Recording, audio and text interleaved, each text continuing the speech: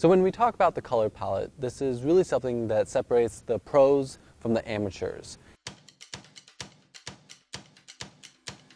And even for myself, I still find it to be one of the most difficult things to really achieve in my photography. So what a color palette is it's deciding what colors are in your frame and ultimately what that does to your image and why you choose to do it. Typically, warmer colors, reds, orange, yellows, are a little more energetic. They add a little bit more life to your photo.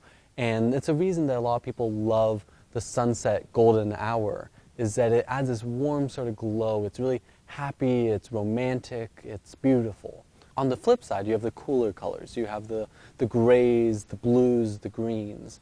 And these really add a sense of sort of coldness, sometimes loneliness, maybe a little bit more emotional to them. But they can have a lot of energy as well, but they're a little bit colder. And deciding, well, what type of photo do I want, and where am I taking the photo, what time am I taking the photo?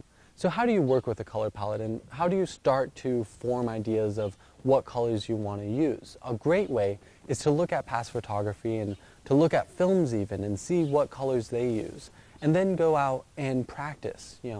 One of my favorite things is going out into the forest. You have a lot of greens, you have a lot of browns, you have a lot of blues, and it's very natural feeling. But then you put a subject in there that is wearing red, let's say, and it just pops out so much. It's so vibrant compared to everything else, and it adds another dimension to it.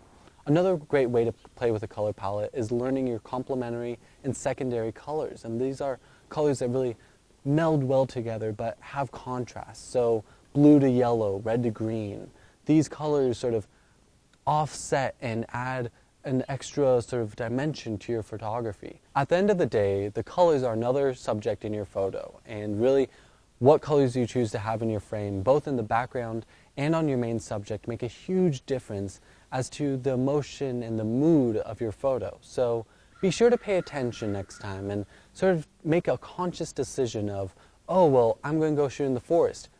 Do you want the character or the subject to sort of meld in and match the background, or do you want them to really stand out and be a more vibrant subject?